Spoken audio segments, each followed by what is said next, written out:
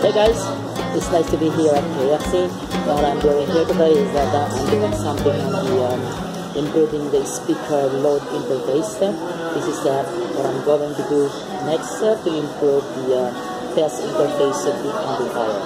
So here it is. I write it down here is the speaker load test interface.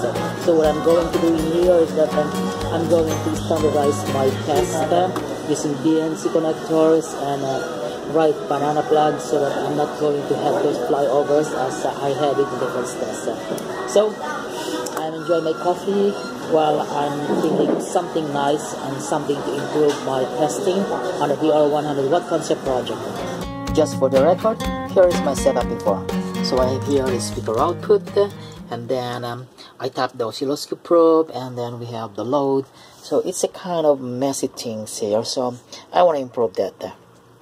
I have here some BNC connectors, and I'm going to implement this pump when I go in backwards.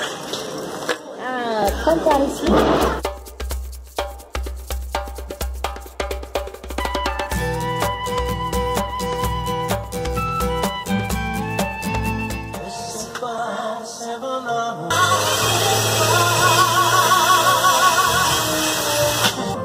La brisa de la noche, la luna azul.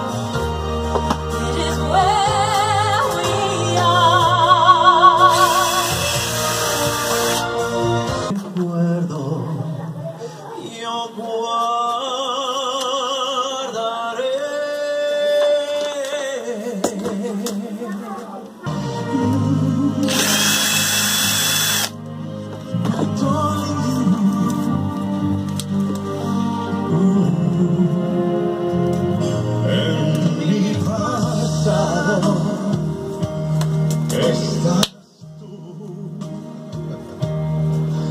es lo que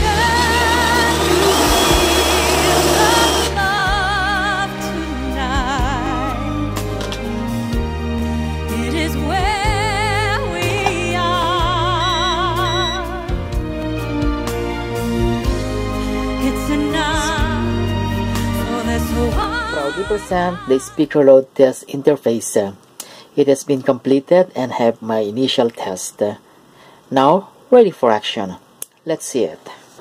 Here it is.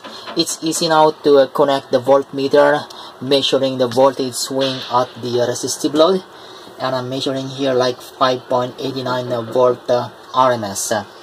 It's neat now and lean in my table. There's no much of the flying wires in here, and well, it's great. You can see that it's actually my the resistor is burning. You can see the smoke in there. Oh gosh. And if I need a higher output resistive load, then I just have to connect it right here, like that, and the other one is in here.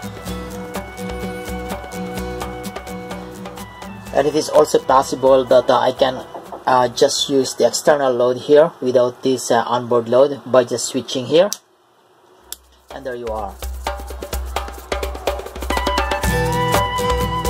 Perfect and easy to use. Here you go.